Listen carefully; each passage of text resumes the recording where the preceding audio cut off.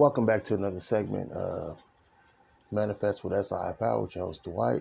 Hope everybody's doing wonderful out there. First thing I want to do is give gratitude. Thank you for joining the tribe and subscribing to the channel. Thank you for sharing the channel with others that may need the information.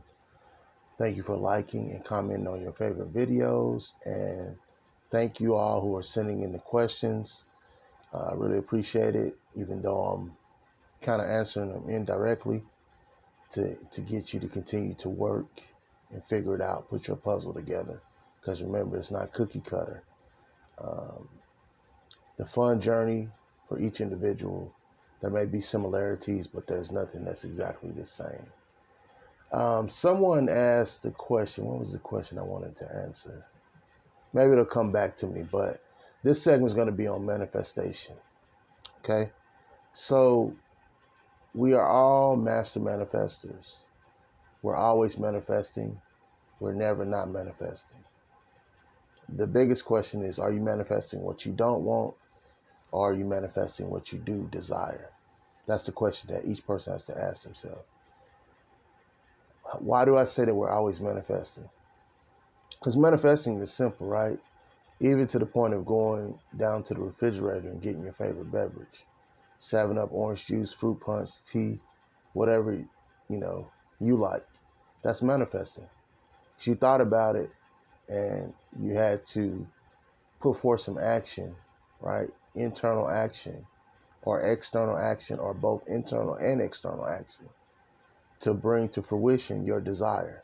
And so the same way you go get that drink is the same way you obtain, receive everything else, right? So how can you say that you're always manifesting? Well, let's think about it.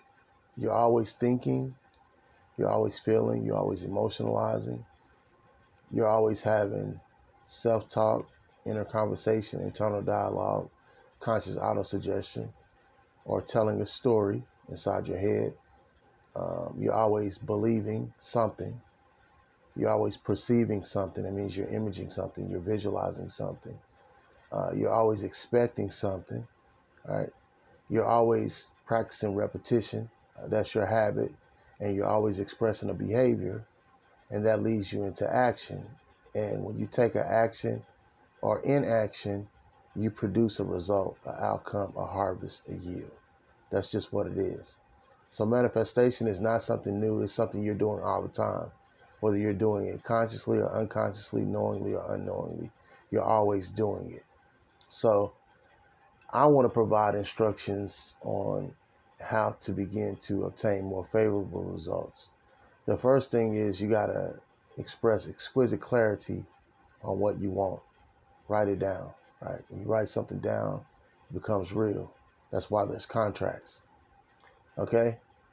Then you have to begin to think in alignment with that, think in agreement with that, think congruently with that, think in harmony with that, and then be open to things that come to you, which will equate to inspired action. Like you may receive an instruction, you might get a flash in your head, or it just may be that you just know what the next step is. But as you go through the divine unfoldment, things will be suggested to you on what to do to move you closer to your goal. Everything is about momentum. It doesn't just happen, although it can. Anything is possible. All possibilities, all potentialities, all probabilities exist now. But usually it's steps, inch by inch, it's a cinch, Remember the little engine that could? I think I can, I think I can, I think I can, I believe I can, I believe I can, I know I can, I know I can. I did that. It's sort of like that. So you'll be given, instructions or steps to take. And then as you get closer, it just becomes like solving a puzzle. You just make it a game and you have fun with it. It becomes simpler and simpler. It becomes more realistic and more realistic for you. That's the way it works.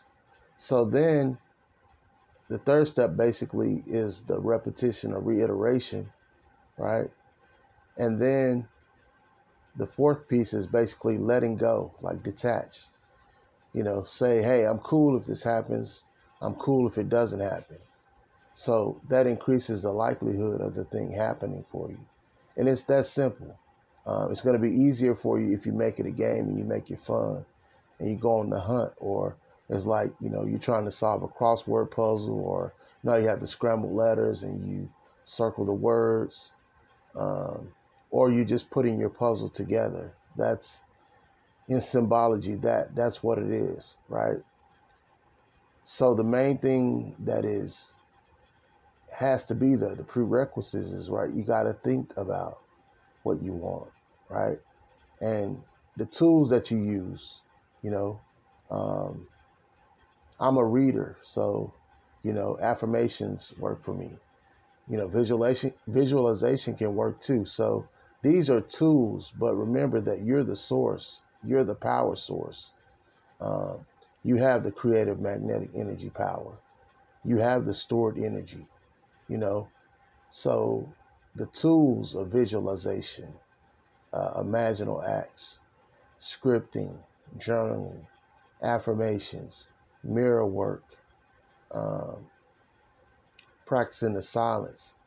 These are just tools and resources to create the environment to get you into the mental state, the space of grace, so that your manifestation can come in. It's not the end all be all, nothing's cast in stone.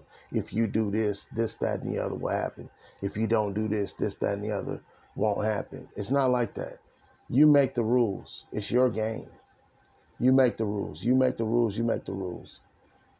All of these things mentioned, these resources, are just to help you remember and to put you in the mental state so that your manifestation can come in permanently, you know. And you're supposed to make it fun. You make your own rules, because how somebody else manifests may not be how you manifest, but you are always manifesting.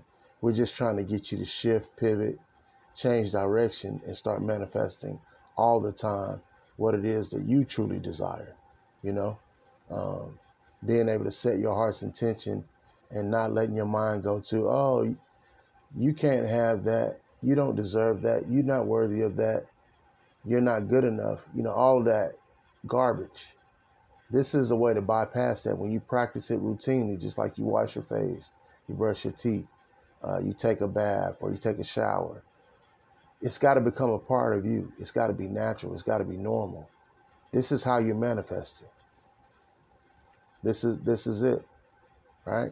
There's nothing wrong with you, and it's supposed to be a light touch. There's rigidity, which is force, and there's fluidity, that's flow. You want to be in flow. You just want to do things as it pops up or as you think about it. You don't want to force anything, because you can't force anything. It's the subconscious that's performing it anyway. You're just an active participant in it. You know what I'm saying? Once something is basically known to be important to you, the reticular activating system, which is kind of like the secretary or uh, the clerical person for your subconscious, begins to send that message that this person wants this thing, this person wants this thing, this person really wants this thing. And the subconscious, the prover, it goes and searches for ways to bring it into existence. So it's all through flow, right? Time, space, repetition, emotion, and just subconscious doesn't recognize time, but it does recognize the repetition. And the more you communicate that you want something, the more it goes to work on bringing that something to you. It doesn't matter what it is, whether it's a relationship, it's on the job, a pay increase, a promotion, it's a certain kind of car, a certain kind of outfit. That doesn't matter, because it's impersonal, it's deductive, it's accepting what you're telling it. It doesn't question you like the conscious mind. So it just goes to work to prove it and to bring it into existence for you. That's the best way that I can explain it. So step one is, with crystal clearness, state what you want, right? And then start thinking and feeling and telling a story that's in alignment, that's agreement, that's congruent, that's in harmony with what you want, right? Then it's repetition and reiteration And then it's the letting go. And letting go means you're not letting go of the desire.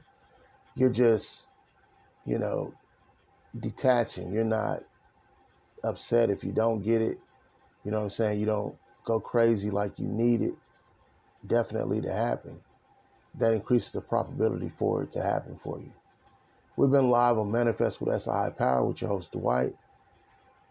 Talking about manifestation, I'm going to leave you with this quote from Henry David Thoreau. If one advances confidently in the directions of his dreams and endeavors to live the life which he has imagined, he'll meet with success unexpected in common hours.